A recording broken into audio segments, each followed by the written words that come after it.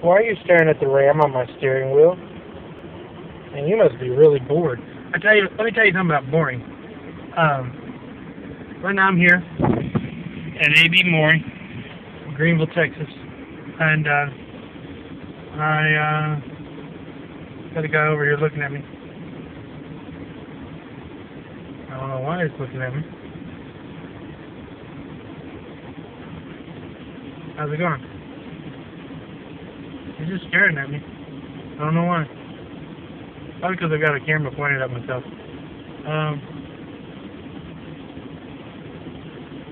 No,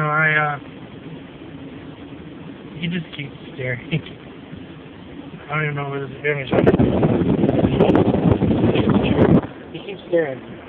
So I'm on break right now. It's 11 o'clock.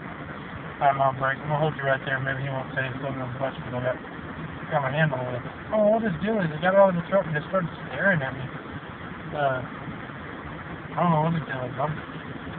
It's funny. Anyway, so I'm out here. I'm on break. Talk about being bored.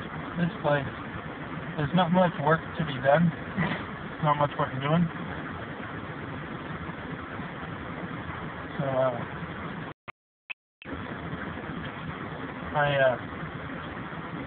stacking bags of, first I thought flour. The first things that we were stacking is me and the guy that actually worked with that Texas book company, I don't know his name, but we were stacking calcium propionate. Something. They call it Calc-Pro. It's a calcium propionate. So I was helping stack that. He's over on the other side now, staring at me. I kind of want to back out and turn the van around. I don't want him looking at me. He's got everybody else now looking at me. I'm just sitting in my van, not doing anything. I'm on my break. I was told I could go outside. Apparently, talking to yourself in a vehicle is odd around these parts, I guess. Although, technically speaking, I could just be on speakerphone. Because now they can't see the phone at all, they just see me talking. So, I wish I had my Bluetooth of some sort. That's what I would do. I would just stick Bluetooth on my ear, and then everyone would just think that I'm on the phone. Which they should think I'm on the phone anyway. Yeah. They keep looking over, so I keep looking back. But no, I'm going to either, maybe I grabbed the granola bars, because I didn't know what else to grab, so I grabbed some granola bars. And I was going to eat them on the way here this morning, but then I forget I have things. I forget I'm doing things. I forget that I wanted to do things. Now that's funny. I wish, oh no, he did it on purpose. Never mind. I thought he was throwing scraps over off of those pallets, and I saw one just come, where he was messing with it just come falling over to the other side. And I thought that he had thrown it over too far and lost it. But no, he did it on purpose. So yeah, I'm here. I'm through calcium propionate. Wasn't so much yet. Stood around for about an hour. Doing nothing. Then spent about 5 minutes stacking calcium propionate, and then I stood around again for another 20 minutes. And then they walked us over to this other area, and there's nothing fast-paced here whatsoever. I wonder, can you see? I've got it up my nose. I didn't even notice that.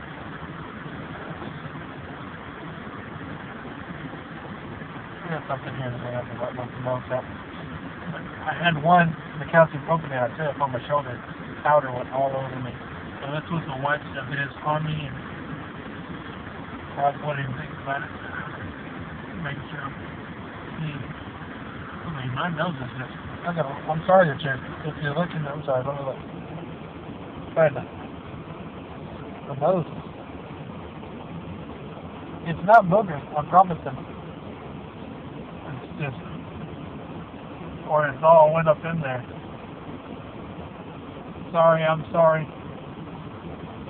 I didn't realize that I tried to wipe it out already. It's just powder all up in my nose. I didn't even realize it.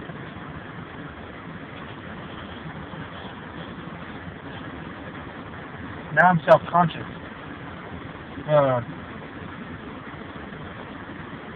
Baking, double acting baking powder.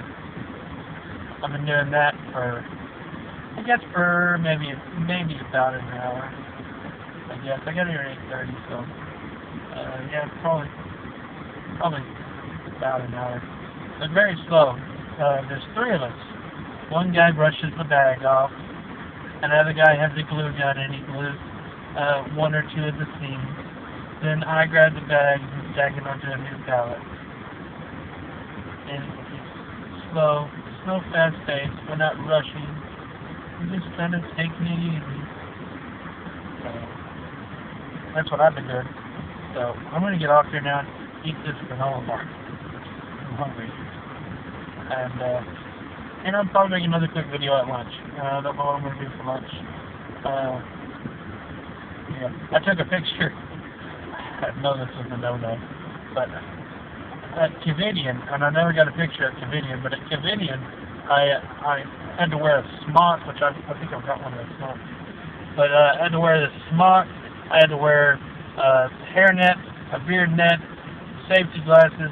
I mean, the entire upper half of my body was just covered.